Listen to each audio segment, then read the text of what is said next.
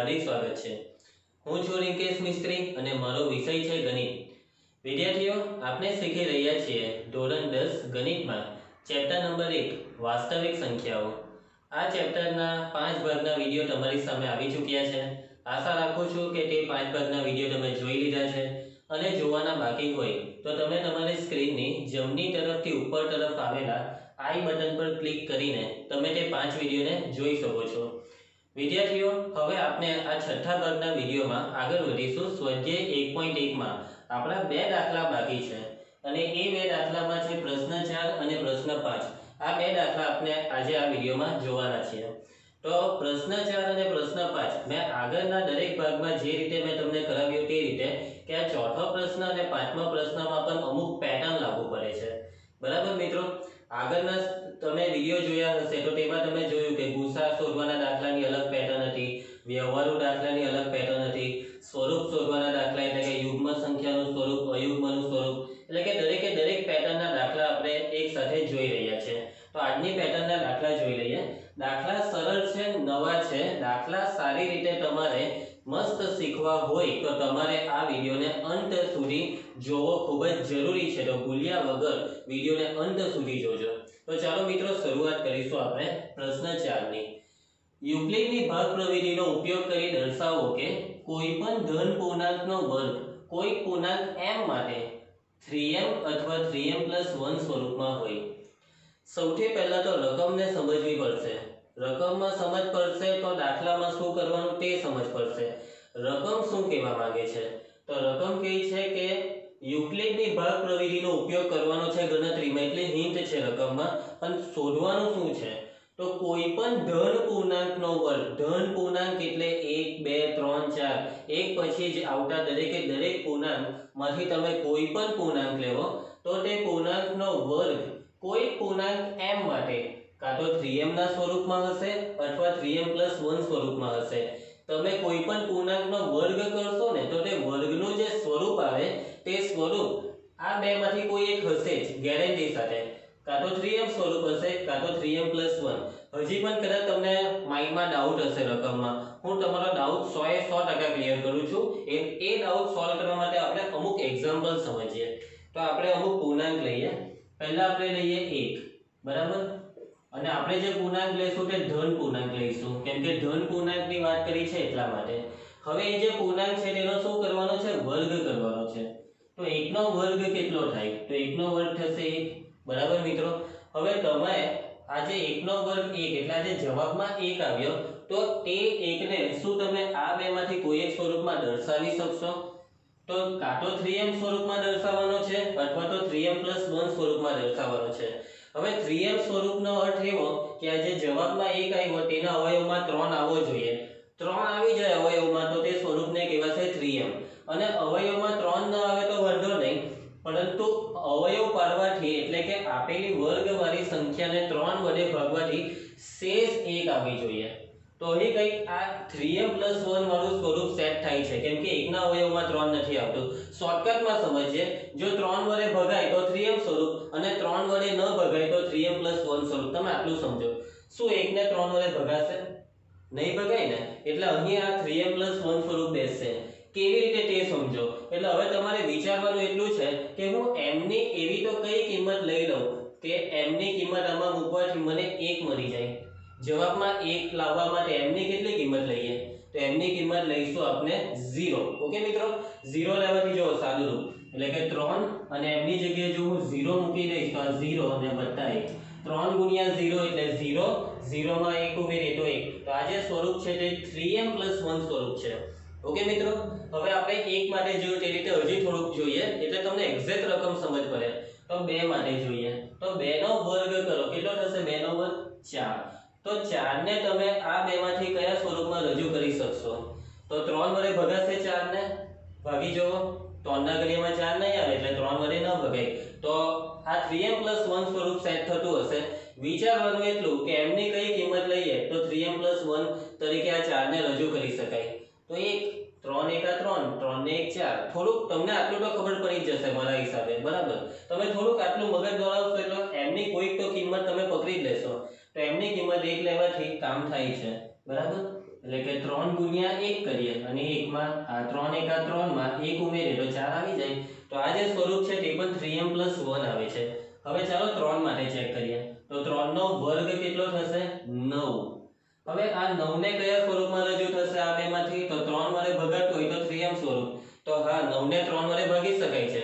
3 ના ઘડિયામાં 9 આવે ને, 3 તાલી 9. એટલે આપણે 3 ગુણ્યા 3 આવું લખી શકીએ. 3 તાલી 9 અને આ જે 3 છે તે m ની કિંમત છે કે m બરાબર 3 લેવાથી 3m સ્વરૂપ રજૂ થાય છે. બરાબર મિત્રો? હવે તમે આગળ ચેક હજી એક ચાલો 4 માટે ચેક કરીએ. 4 નો વર્ગ થશે 16. હવે વિદ્યાર્થીઓ 16 ને કેવી રીતે રજૂ કરીએ? તો જો 3 ના ઘડિયામાં આવે છે 16, નથી આવતો, કઈ વાંધો નહીં, છતાં પણ 3 ના ઘડિયાની મદદ લેશું. તો 3 ના ઘડિયામાં 16 ની નજીક આવો. 3 5 15, બરાબર? એટલે કે 3 5 15 નો 5 અને 15 માં કેટલા ઉમેરીએ તો 16 આવે? 1. તો આ થઈ ગયું 3m+1. 5 માટે જોઈએ તો 5 નો વર્ગ 25. 3 ના ઘડિયામાં 25 ન આવે તો વાંધો નહીં, 25 ની નજીક આવો. તો 3 8 24, 24 માં 1 ઉમેરીએ તો 25. હવે તમે આગળ અમુક સંખ્યા તમે તમારી જાતે ચેક કરજો. ધન સંખ્યાની વાત કરી છે એટલે ધન જ લેજો. તો તમે ચેક કરશો, અહીં તમે જોઈ શકો છો કે સ્વરૂપમાં 3m આવે અથવા 3m+1. 3m અથવા 3m+1 સિવાય કોઈ નવું સ્વરૂપ આવતું નથી અને એની ગેરંટી છે. તમે કોઈ પણ સંખ્યા એવી વિચારો, એનો વર્ગ કરો, જો આ બે સિવાય કોઈ નવું સ્વરૂપ આવે તો આ રકમ ખોટી સાબિત થશે, પણ એ વસ્તુ થવાની જ નથી. તમારે જેટલી ટ્રાય કરવી એટલી કરીને ચેક કરી લેજો. તો આઈ હોપ કે તમને રકમમાં સમજ પડી ગઈ હશે આટલું સમજાવ્યા પછી કે રકમ શું કહેવા માંગે છે. કે તમે કોઈ પણ ધન પૂર્ણાંક સંખ્યા લેશો, તેનો વર્ગ કરશો ને તો તે વર્ગનું સ્વરૂપ કાં તો 3m સ્વરૂપ હશે અથવા તો 3m+1 સ્વરૂપ હશે, એવું આ રકમ કહેવા માંગે છે. અને એ વસ્તુ આપણે સાબિત કરવાની છે. અને જે વસ્તુ સાબિત કરવાની હોય તે ઉદાહરણથી સાબિત ન થાય. ઉદાહરણ તમને ખાલી સમજાવવા માટે બાજુમાં લખેલા છે. સાબિત કેવી રીતે કરીએ? તો સાબિત કરવા માટે આપણે અત્યાર સુધી શું શીખ્યા તેનો જ ઉપયોગ કરવાનો હોય. આ ચેપ્ટરમાં આપણે જેટલી વસ્તુ શીખ્યા તેની મદદ લેવાની. અને રકમમાં પણ તમને કીધું જ છે કે કોની મદદ લેવાની છે? યુક્લિડની ભાગ પ્રવિધિનો ઉપયોગ કરવાનો છે. તો ચાલો મિત્રો શરૂઆત કરીશું. તો કોઈ પણ ધન પૂર્ણાંક એટલે આપણે કોઈ ધન પૂર્ણાંક ધારી લેવો પડશે. તો ધારી લેશું એને સ્મોલ a, કેમ કે યુક્લિડની ભાગ પ્રવિધિનું જે સૂત્ર છે એ આવશે a બરાબર bq + r. તો આપણે આ 4 સાથે જ કામ કરીશું, a b q ને r. એટલે આપણે x y z એવું બધું ધારવા કરતા યુક્લિડની ભાગ પ્રવિધિના સૂત્રમાં સ્મોલ a આવે છે. તો આપણે જે ધન પૂર્ણાંક ધારીશું તે સ્મોલ a. તો આપણે લખીશું કે ધારો કે સ્મોલ a એ શું છે? કોઈ ધન પૂર્ણાંક છે. કોઈ ધન પૂર્ણાંક છે. એટલે આપણે કોઈ ધન પૂર્ણાંક સ્મોલ a લીધો. એટલે કે આ સ્મોલ a છે તે કોઈ પણ ધન પૂર્ણાંક હોઈ શકે 1 થી અનંત સુધીમાં. સ્મોલ a એ દરેકે દરેક ધન પૂર્ણાંકની આગેવાની કરે છે, વ્યાપક સ્વરૂપ રજૂ કરે છે. બરાબર મિત્રો? હવે આપણે આ જે સ્મોલ a છે તેને માટે યુક્લિડની ભાગ પ્રવિધિ વાપરીશું. તો યુક્લિડની ભાગ પ્રવિધિ પ્રમાણે આપણે શું લખી શકીએ? એટલે કે યુક્લિડના ભાગાકારના પૂર્વ પ્રમેય, યુક્લિડની ભાગ પ્રવિધિ મુજબ તો આપણે શું લખી શકીશ? તો આપણે લખી શકીએ છીએ કે a બરાબર bq + r. અને આ જે સૂત્ર છે તેમાં એક શરત છે. આમાં શેષ r, આ જે r છે તે શેષ દર્શાવે અને શેષની શરત છે કે શેષ એ 0 અથવા 0 કરતા મોટી અને જેના વડે ભાગવામાં આવે તે b કરતા નાની, b જેટલી પણ ન હોય. એટલે r ની શરત છે 0 < r < b. ઓકે મિત્રો? હવે વિદ્યાર્થીઓ સમજો, વસ્તુને સમજો. હવે આગળ શું કરીએ? આટલે સુધી તો તમને 100% સમજ પડી. હવે કરવાનું શું છે? તો જવાબમાં લાવવાનું છે 3m અને 3m+1. એટલે કે આ જે bq છે ને, bq તેમાં b અને q, એમાં b ની કિંમત આપણે પસંદ કરવાની છે. અને આ જે q છે, q તે રિપ્લેસ થશે, બદલાઈ જશે m થી. કેવી રીતે બદલાશે એના માટે તમારે વ્યવસ્થિત રીતે વિડિયોને જોજો આગળ, એટલે તમને ઓટોમેટિક સમજ પડશે. અત્યારે હું કહેવા તો નહીં સમજ પડશે. તો b ની કિંમત શું લઈએ? તો કે b ની કિંમત તો ઘણી બધી લેવાય. b ની કિંમત 1 લેવાય, 2 લેવાય, 3 લેવાય. તો કઈ કિંમત આપણને કામ લાગશે? 4 5 6 ઘણી બધી કિંમત આવે. તો જો વર્ગ કરવાનો છે, તમે જે સ્મોલ a ને ધાર્યો ને, કોઈ પણ ધન પૂર્ણાંકનો શું કરવાનો છે? વર્ગ. તો તમે આ સ્મોલ a નો વર્ગ કરશો એટલે આ બાજુ જે કંઈ પણ હોય તેનો પણ વર્ગ થશે. જો તમે b ની કિંમત 1 લેશો તો 1 નો વર્ગ થશે. 1 નો વર્ગ 1 થાય. એટલે કે 1 નો વર્ગ કરશો તમે તો જવાબમાં 1 આવશે. આવશે, પરંતુ તમારે જવાબમાં 1 નથી લાવવાના, 3 લાવવાના છે. સ્વરૂપ જે લાવવાનું છે તે 3m અથવા 3m + 1. જો 2 લેશો તો 2 નો વર્ગ કેટલો થાય? 4 થાય. હવે 4 ભલે 4 આવ્યા, પરંતુ જો 4 ના અવયવમાં બી 3 આવી જાય તો તમે b ની કિંમત 2 લઈ શકો છો, પરંતુ 4 ના અવયવમાં 3 આવવાના નથી. 3 નો વર્ગ કરીએ તો ચાલે કે નહીં? 3 નો વર્ગ 9 થાય અને 9 ના અવયવમાં 3 આવી જાય છે, બરાબર મિત્રો? એટલે કે 3 કામ લાગે આપણે. જો b ની કિંમત આપણે 3 લઈ લઈએ તો આપણું કામ થશે. હવે આગળ 3 પછી બી આવે 4, 4 નો વર્ગ 16 તો નહીં ચાલે આ, બરાબર? આ નહીં ચાલે. 5 નો વર્ગ 25, 25 પણ ન ચાલે કેમ કે 25 ના અવયવમાં 3 આવતા નથી. 6 નો વર્ગ 36, ઓકે, તો આ ચાલી જાય કેમ કે 36 ના અવયવમાં 3 આવે એટલે આ 2 ચાલે. પરંતુ તમે 3 લેશો તો સારું પડે કે 6? તો તમને ખબર જ પડી જાય કે જેટલું નાનું હોય તેટલું વહેલું કામ પતે. 3 નાના કે 6 નાના? તો 3 નાના, તો આપણે 3 લઈને કામ પતાવીએ. 6 લઈને પણ આ દાખલો થઈ શકે છે, પરંતુ સહેલાઈથી કેવી રીતે થઈ શકે? 3 લેવાથી. તો આપણે b ની કિંમત પસંદ કરીશું 3, બરાબર? આગળ જતા 6 પછી 9 પણ આવે, મતલબમાં 3 નો કોઈ પણ ગુણિત લેવો, તમારું કામ થશે. પરંતુ સૌથી સહેલાઈમાં સહેલું પડશે 3 માટે. તો આપણે ધારી લઈએ કે ધારો કે b બરાબર 3. ચલો b ની કિંમત 3 મૂકી દઈએ આમાં, અને આ બે જગ્યાએ મૂકવાની છે. જ્યાં b દેખાય ત્યાં 3 મૂકીશું. તો a બરાબર 3q + r, જ્યાં 0 ≤ r <3. હવે આનું જરાક વિશ્લેષણ કરીએ. આમાં તો કોઈ સાદુરૂપ નથી એટલે એને as it is, એટલે જેમ છે તેમ બેઠું નીચે લખી દઈશું. હવે r ની કિંમત 0 અથવા 0 કરતા મોટી અને 3 કરતા નાની, એટલે કે 0, 1, 2 પછી 3 ન લેવાય કેમ કે 3 કરતા સ્ટ્રિક્ટલી નાની લેવાની છે, બરાબર? આમાં 0 આપણે કેમ લીધો? કેમ કે 0 ને ઇક્વલ તરીકે r માં લીધું છે એટલા માટે. તો r ની કિંમત આવશે 0, 1, 2, બરાબર? 3 ની લેવાશે, 3 કરતા નાની જ લેવાની છે એટલે 2 પર અટકવું પડશે. હવે આ જે r ની 3 કિંમત આવી, હવે માની લેવો કે આપણે 3 ની જગ્યાએ 6 લેતે ને તો r ની કિંમત 0 થી 5 સુધી આવતે, સ્ટેપ વધી જતે. ઓકે, તો હવે આ r ની 3 કિંમત એક પછી એક આમાં મૂકીશું. તો r બરાબર 0 માટે સ્મોલ a શું આવે છે? આમાં 0 મૂકો તો a બરાબર 3q, 3q + 0, અને +0 લખવાની જરૂર નથી. હવે r બરાબર આપણે કેટલા લઈશું? 1. તો r બરાબર 1 માટે a બરાબર અહીં આપણે 1 મૂકીશું તો શું આવશે? 3q + 1, અને એના પછી મૂકીશું r બરાબર 2 માટે a બરાબર 3q + 2. ઓકે, તો આ જે આપણે ધન પૂર્ણાંક a ને ધાર્યો તેના 3 સ્વરૂપ મળ્યા. હવે આપણે કરવાનું શું છે કે જે આપણે ધન પૂર્ણાંક ધાર્યો છે તેનો વર્ગ કરવાનો છે. તો આપણે આ ત્રણેય સ્વરૂપનો વર્ગ કરીશું અને એ વર્ગનો જવાબ 3m અથવા 3m + 1 જે સ્વરૂપમાં સેટ થાય તેમાં સેટ કરવાની ટ્રાય કરીશું. તો ચાલો મિત્રો શરૂઆત કરીએ નંબર 1. તો a બરાબર 3q માટે. ઓકે, તો a બરાબર 3q છે, પાછું એકવાર લખી દઈએ. હવે આપણે કરવાનું શું છે કે જે તમે પૂર્ણાંક સ્મોલ a ધાર્યો તેનો વર્ગ કરવાનો છે. તો બંને બાજુ શું કરતા? વર્ગ કરતા. તમે આ લીટી ન લખો તો ચાલે, પરંતુ તમને સારી રીતે સમજ પડે એટલા માટે હું લખું છું. તો બંને બાજુ વર્ગ એટલે આ બાજુ a નો વર્ગ અને જમણી બાજુ થશે 3q નો વર્ગ. તો a² બરાબર 3 નો વર્ગ કેટલો થશે? 9, અને આ q છે, q નો વર્ગ એટલે q². ઓકે, હવે વિદ્યાર્થીઓ આનું કઈ સાદુરૂપ હવે આગળ થતું નથી. જે સાદુરૂપ થાય ગણતરી વાળું તે તો કરી દીધું. હવે જે સ્વરૂપ છે તે આ બેમાંથી કોઈ એક આવવું જોઈએ. તો વર્ગનું સ્વરૂપ કાં તો 3m અથવા 3m + 1. તો આપણે સેટ કરવું પડશે, થોડીક ટેકનિક વાપરીને સેટ કરવાનું. ટેકનિકમાં કંઈ નથી, અવયવ પાડી દેવાના. અને આ જે 9 છે તેના અવયવમાં 3 ને લાવો તો 9 ના અવયવ એટલે 3 × 3 9 થાય. આપણે પહેલા 3 લખી નાખીએ અને જે કંઈ પણ અવયવમાં બાકી બચે તેને કૌંસમાં લખીશું. તો 3 ટાળી 9 નો 3 બચે અને આ q² બચે.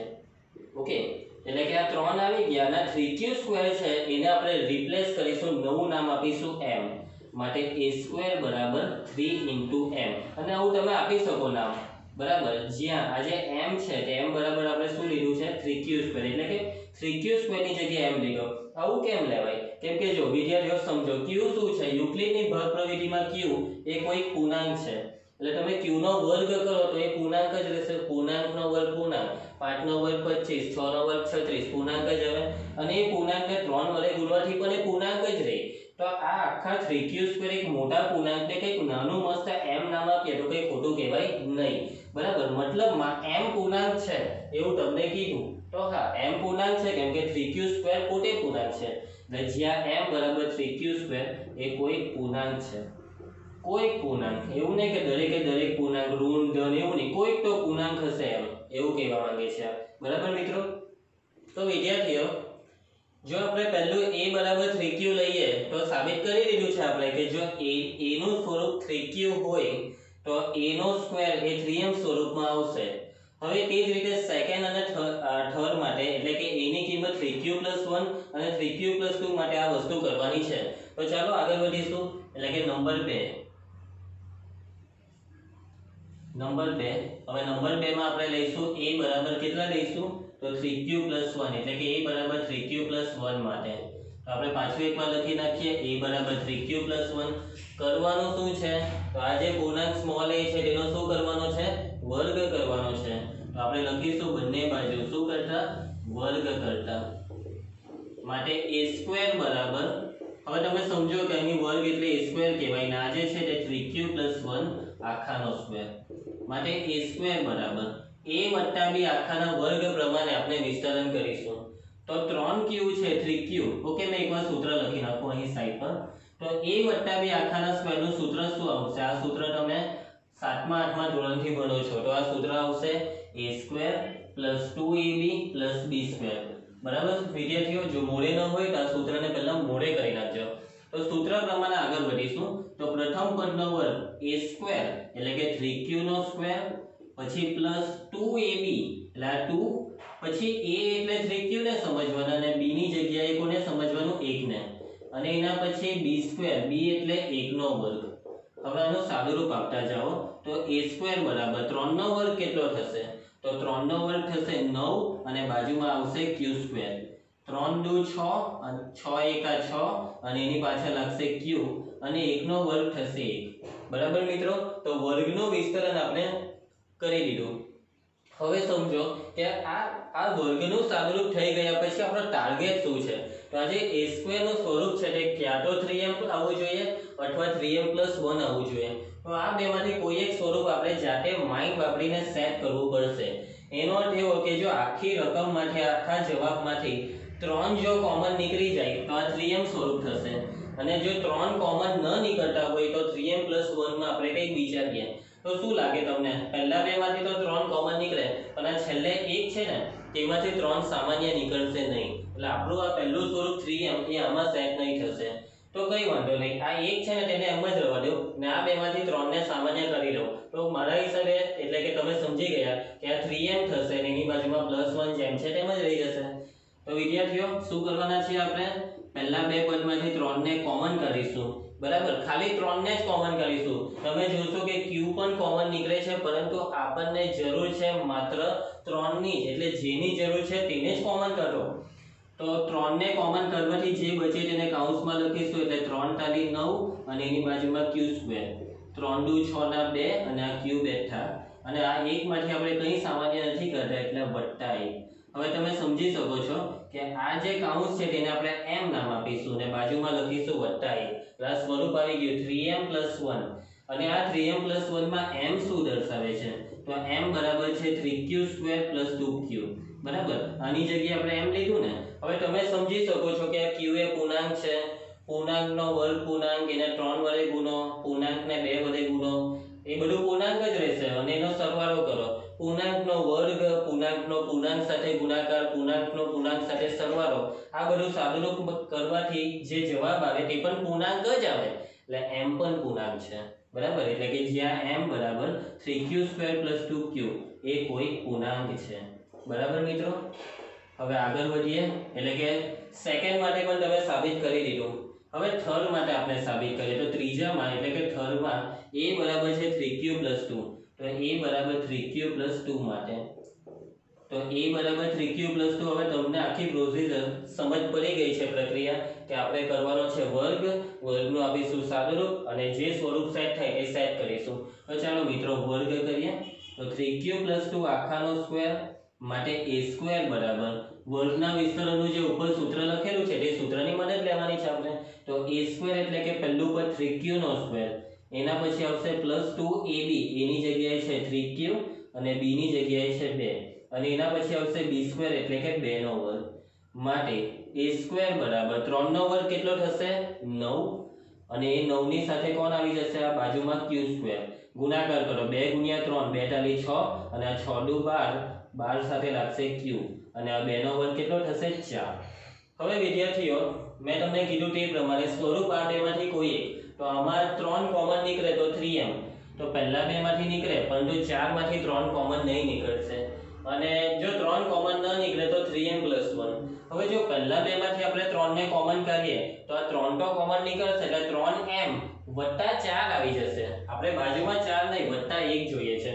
તો જો જરાક સેટ કરવું પડે, થોડુંક માઇન્ડ દોરાવવાનું છે અને આરામથી ખબર પડે. જો આ પહેલા બેને બેઠા લખો 9q² + 12q. માં 4 નું શું કરીએ? 4 ની જગ્યાએ આપણને જોઈએ 1, તો 4 ના ટુકડા કરી દો. 3 + 1 4 થાય ને, એટલે આ +3 લખીએ અને +1 અને આ 1 ને આપણે કંઈ પણ છેડશું નહીં. 1 ને જેમ છે તેમ જ રહેવા દઈશું કેમ કે +1 ની જરૂર છે એટલા માટે.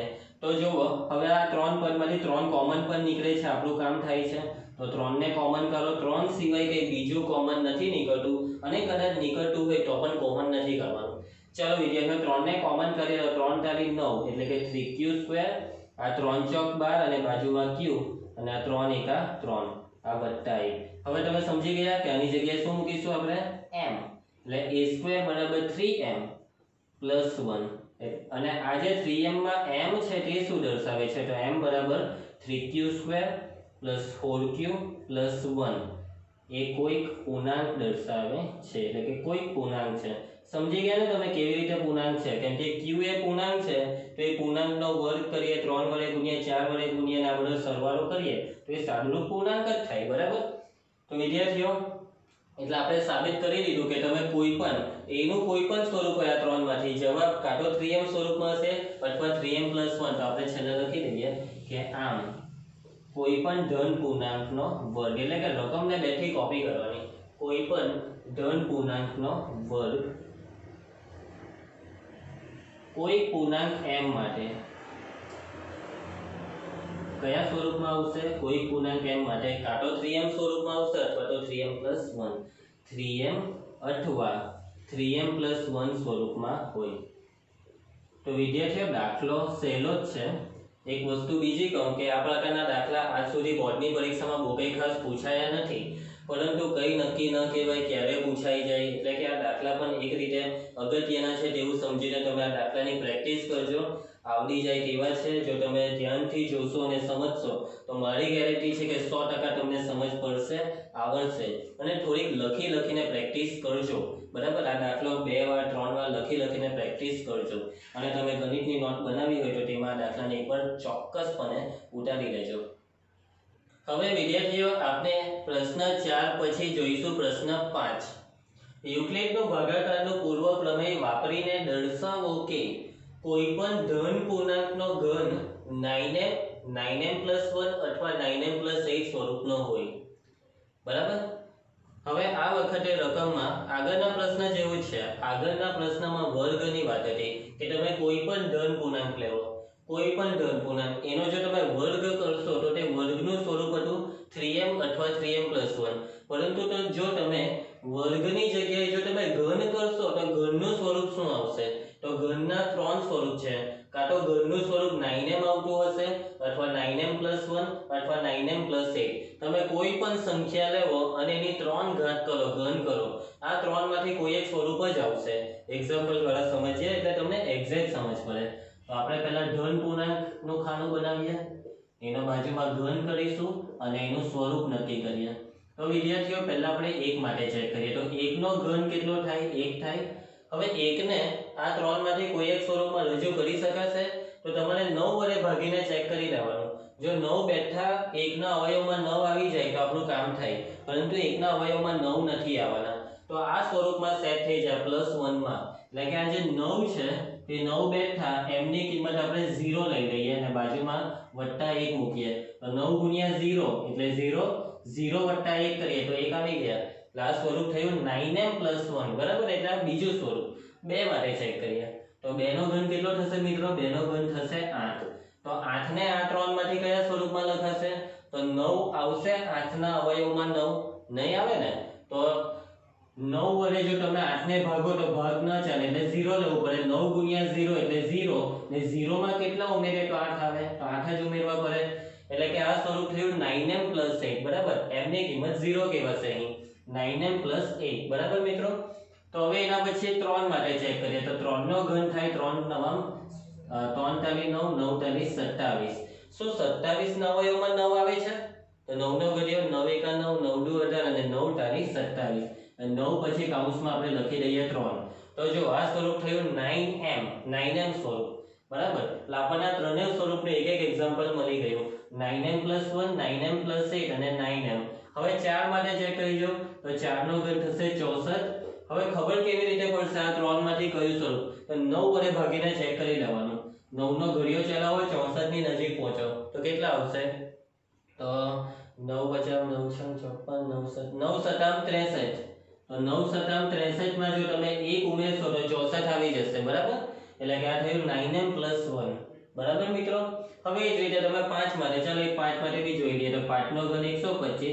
હવે 9 વડે 125 ને ભાગવાનું તો આ ભાગાકાર આપણે આ રીતે કરી નાખીએ તો 9 એકા 9 12 માંથી 9 જાય તો 3. ચાલો 35 નો 9 ભાગ ચલાવો 9 ચોક 36 નહીં 9 તાલી 27. 35 માંથી 27 જાય તો કેટલા બચશે 8. એટલે કે 9 ગુણ્યા 13 કરવાના અને એ ગુણાકારમાં કેટલા ઉમેરવાના 8 ઉમેરવાના. તો આ થયું 9m + 8 બરાબર મિત્રો. તો જો તમે કોઈ પણ સંખ્યા લેવો તેની 3 ઘાત એટલે કે ઘન કરો તો ગેરંટી ખાતે કે એ ઘન છે તે કાં તો 9m સ્વરૂપમાં અથવા 9m + 1 અથવા 9m + 8 આ ત્રણમાંથી કોઈ એક સ્વરૂપમાં જ આવશે બરાબર. જો કોઈ એવી સંખ્યા તમે શોધી કાઢો કે એનો ઘન આ ત્રણમાંથી કોઈ નવું ચોથું સ્વરૂપ જો તમે લઈ આવશો તો કોમેન્ટ બોક્સમાં કહી દેજો, આપણે બી જોઈએ, બધા બીજા બી જોઈએ. ચાલો તો એવું થવાનું નથી, એમ તો થાય તો કહેજો. ઓકે મિત્રો. તો હવે આપણે ગણતરીની શરૂઆત કરી દઈએ. તો કરીએ કેવી રીતે? તો સેમ આગળના દાખલાની જેમ યુક્લિડના ભાગાકારનો પૂર્વ પ્રમેય ભાગ પ્રવિધિનો ઉપયોગ કરો અને રકમમાં પણ લખેલું છે.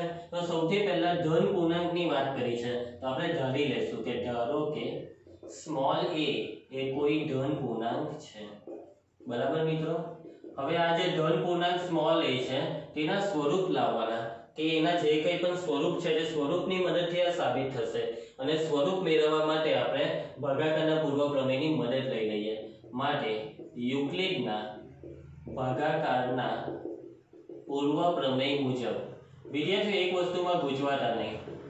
યુક્લિડનું ભાગાકારનું પૂર્વ પ્રમેય કેવો કે યુક્લિડની ભાગ પ્રવિધિ કેવો, બંને વસ્તુ એક જ છે બરાબર. તો શું છે ભાગ પ્રવિધિ? a = bq + r જ્યાં 0 ≤ b > r બરાબર. હવે b ની કિંમત શું લેવાની? આગળના દાખલાની જેમ આ વસ્તુ વિચારવી પડે. b ની કિંમત તમે જુદી જુદી લઈ શકો છો. 1 લઈ શકો, 2 3 4 5 બરાબર, 6 7 8 9 ઘણી બધી કિંમતો છે. પરંતુ બને એટલી નાની કિંમત લેજો અને એવી કિંમત લેજો કે જે તમને જવાબ આપી શકે બરાબર. તો b ની કિંમત 1 લઈએ તો ચાલે. તો 1 લેવા તો થશે શું? તો આપણે ઘન કરવાનો છે. તો 1 નો ઘન થાય 1 અને 1 નો ઘન 1 કરવાથી 9 ની આવશે જવાબમાં. 2 લેવાથી 2 નો ઘન થશે 8. આ 1 નો ઘન 1 2 નો ઘન 8. તો 8 ના અવયવમાં પણ 9 આવવાના નથી. આ 2 પણ કેન્સલ થાય. 3 નો ઘન થશે 27. શું 27 ના અવયવમાં 9 આવે? તો હા 9 તાલી 27. તો 3 લેવાથી 100% આપણું કામ થશે જ બરાબર. એ જ રીતે 4 નો ઘન થાય 64 અને 64 ના અવયવમાં 9 ના આવે. 5 નો ઘન 125 અને 125 ના અવયવમાં 9 ના આવે. તે જ રીતે 6 નો ઘન થાય 216. 216 ના અવયવમાં 9 આવશે. તમે ભાગીને ચેક કરી જો, પરંતુ 6 એટલે વધી ન જાય. 6 લેવાય ખરા પણ મોટા થઈ જાય, 3 કરતા મોટા. અને તમે 6 લેશો તો તમારે 6 કિંમતો માટે આ વસ્તુ ચેક કરવાની ભાગ પ્રવિધિને. તો આપણે 3 થી કામ ચલાવી લઈએ, સારામાં સારું બરાબર મિત્રો. તો b બરાબર કેટલા લેતા? 3 લેતા. 3 ની જગ્યાએ 6 પણ લેવાય, 9 પણ લેવાય, પરંતુ આપણે 3 એટલા માટે લીધા કેમ કે દાખલો શોર્ટકટમાં અને સહેલાઈથી બતાવવો હોય તો 3 થી કામ કરવું પડે.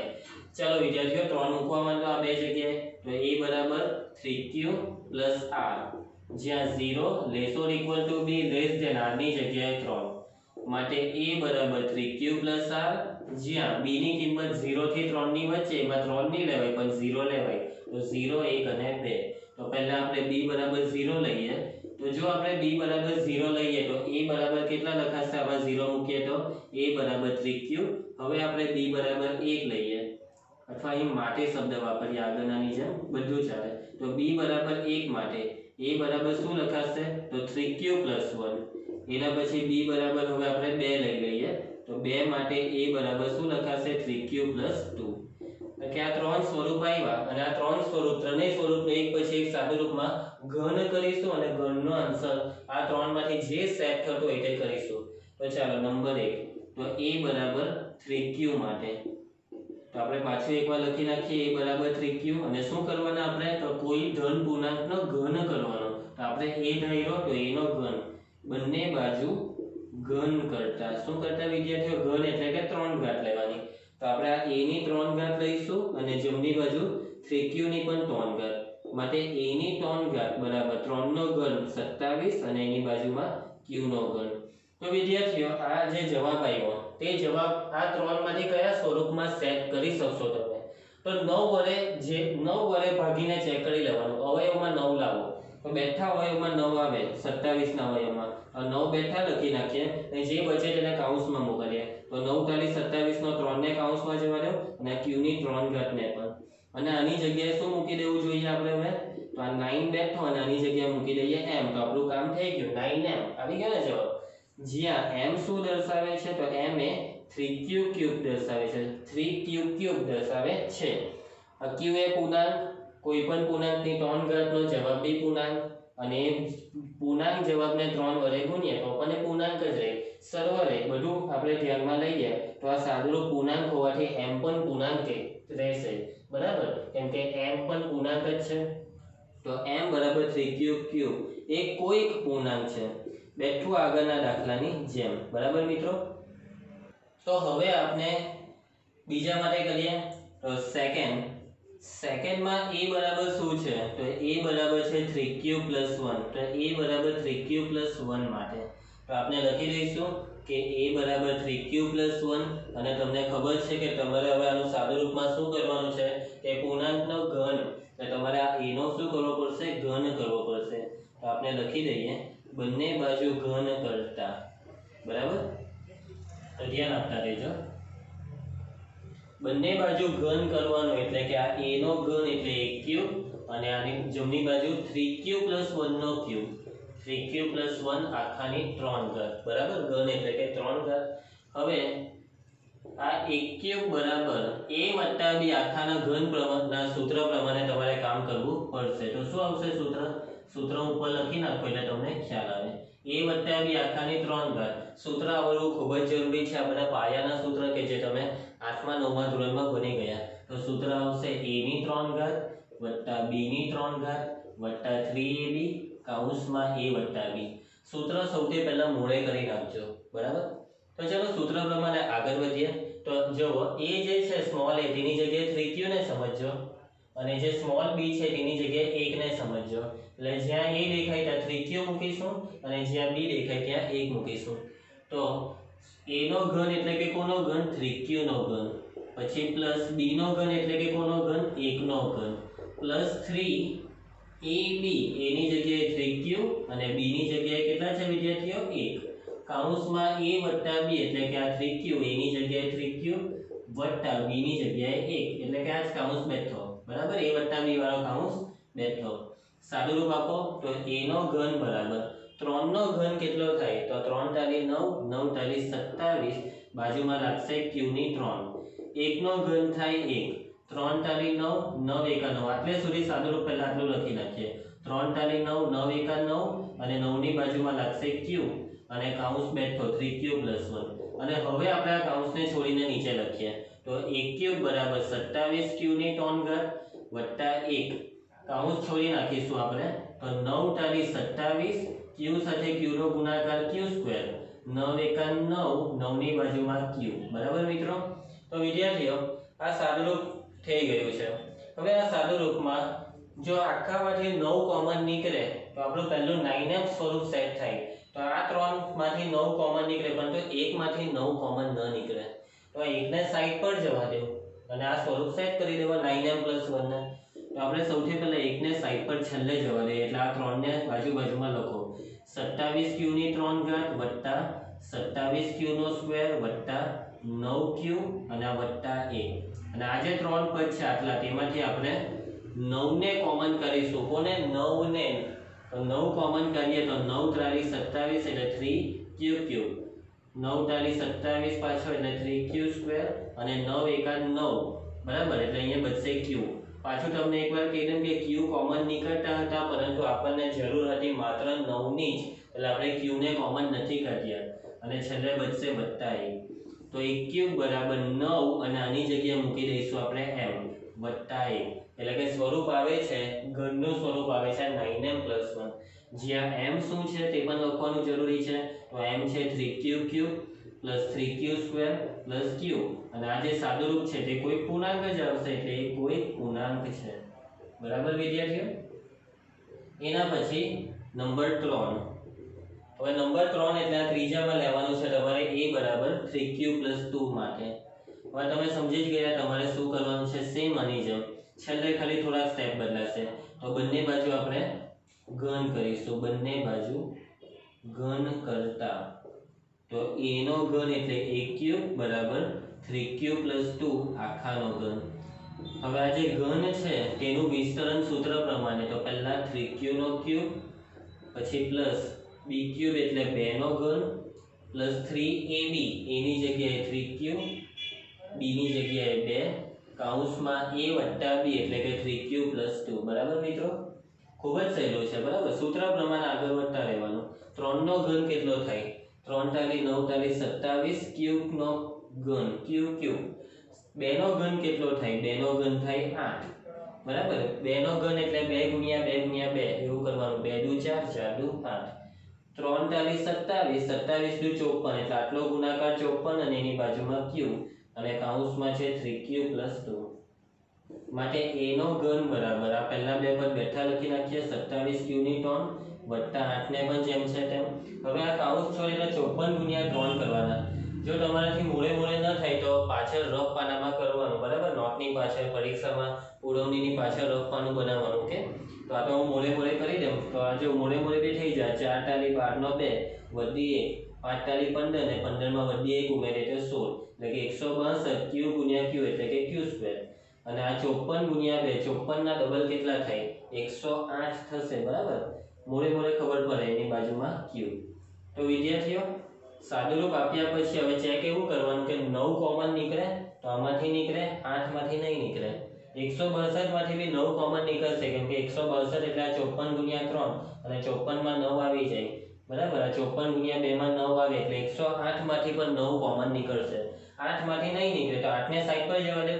તો આ સ્વરૂપ સેટ થાય 9m + 8 તો પહેલા આ 3 ને લખી નાખો 27q³ વત્તા 162q² વત્તા 108q અને છેલ્લે આવશે વત્તા 8 હવે આ 3 માંથી આપણે કોમન કરીશું કોને 9 ને તો 9 × 27 એટલે 3q³ ચલો 162 માંથી 9 ને કોમન કરો એટલે તમારે પાછળના પાના પર ભાગાકાર કરીને ચેક કરી લેવાનું અથવા તમને મોડે ફાવે તો આપણે મોડે કરીએ તો 9 નો કર્યો 9 × 9 9 × 18 વધી ગયા એટલે 9 × 9 16 માંથી 9 જાય તો કેટલા બચશે તો 7 બચશે અને 7 ની બાજુમાં 2 જોડાઈ જાય એટલે 72 9 × 8 = 72 નો 8 એટલે 18 9 162 થાય અને આ q² જેમ છે તેમ તે જ રીતે 108 માંથી 9 ને સામાન્ય કરો તો 9 × 9 1 બચશે એટલે 18 અને 9 × 18 12 9 108 થાય ને અને એની બાજુમાં q અને આ વત્તા 8 જેમ છે તેમ તો આની જગ્યાએ શું લખી શકાશે m જેની જરૂર છે તે મૂકી દેવો રકમમાં m મૂકવા કીધો તો m મૂકી દેવાનું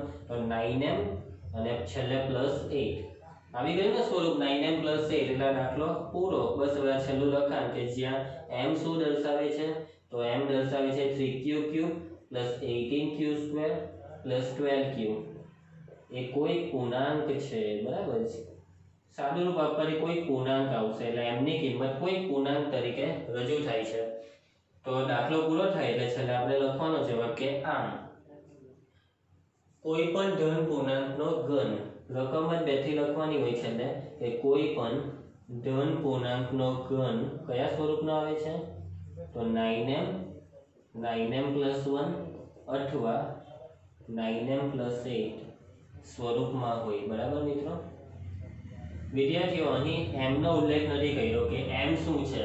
કઈ ઉલ્લેખ ન કર્યો હોય તો આપણે જાતે ઓટોમેટિક સમજી જવાનું કે m એ પૂર્ણાંક છે. બરાબર. તો ખૂબ જ સહેલો દાખલો છે. પ્રેક્ટિસ કરવાથી તમને ખૂબ જ સહેલો લાગશે. પ્રેક્ટિસ કરી નાખજો એકવાર. ગણિતની નોટ તમે બનાવી હોય તો આ દાખલો ઉતારી દેજો. પ્રેક્ટિસ કરશો તો 100% આવડશે. ઓકે મિત્રો. તો વિદ્યાર્થીઓ, આશા રાખું છું કે આજના વિડીયોમાં તમને ખૂબ જ સારી રીતે સમજ પડી. માત્ર 2 દાખલા કર્યા, પરંતુ 2 દાખલા સમજવામાં સમય માંગે તેવા હતા. તો ધ્યાનથી જોજો વિડીયોને. જો તમે વિડીયો જોયો હોય તો 100% તમને સમજ પડી જશે દાખલામાં. અને આવા જ બીજા દાખલાની પણ તમારે પ્રેક્ટિસ કરવી ખૂબ જ જરૂરી છે. સૌથી પહેલાં આ જ 2 દાખલાને એકવાર કે 2 વાર ગણી નાખો, પ્રેક્ટિસ કરી નાખો. અને બીજા દાખલાની પ્રેક્ટિસ માટે હું તમને પાછી એક આ વિડીયોમાં એક PDF મોકલીશ કે જેની લિંક તમને ડિસ્ક્રિપ્શન બોક્સમાં મળશે. લિંક પર ક્લિક કરીને PDF ને ડાઉનલોડ કરી દેજો અને દાખલાની પ્રેક્ટિસ કરજો.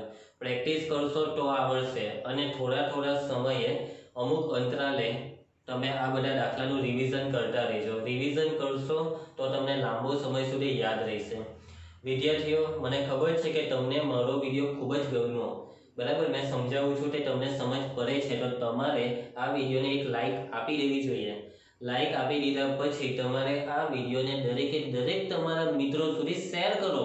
કેમ કે એ લોકોને પણ આ દાખલા સમજવાની જરૂરિયાત છે એટલા માટે. અને જો હજી પણ સબસ્ક્રાઇબ કરવાની બાકી હોય ચેનલને તો સૌપ્રથમ સબસ્ક્રાઇબ કરી લેજો કે જેથી મારા દરેકે દરેક વિડીયો તમારા સુધી સમયસર પહોંચી જાય અને તમે તમારો અભ્યાસ શરૂ કરી શકો. કેમ કે તમારે માર્ચમાં બોર્ડની પરીક્ષામાં ખૂબ જ સારા માર્ક્સ લાવવાના છે અને માર્ક્સ લાવવા માટે અભ્યાસ તો કરવો જ પડશે. તો હવે આપણે નેક્સ્ટ વિડીયોમાં મળીશું. અને હવે નેક્સ્ટ વિડીયોમાં આજે યુક્લિડના ભાગાકારવાળો ટોપિક છે તે સમાપ્ત થાય એટલે એકદમ નવો ટોપિક સ્ટાર્ટ થશે. તો આપણે નવા ટોપિક શીખીશું મસ્ત આ રીતે હસતા અને રમતા. તો ખુશ રહો, આનંદમાં રહો, ઉલ્લાસમાં રહો અને દાખલાની પ્રેક્ટિસ કરતા રહો. આવજો મિત્રો. બાય.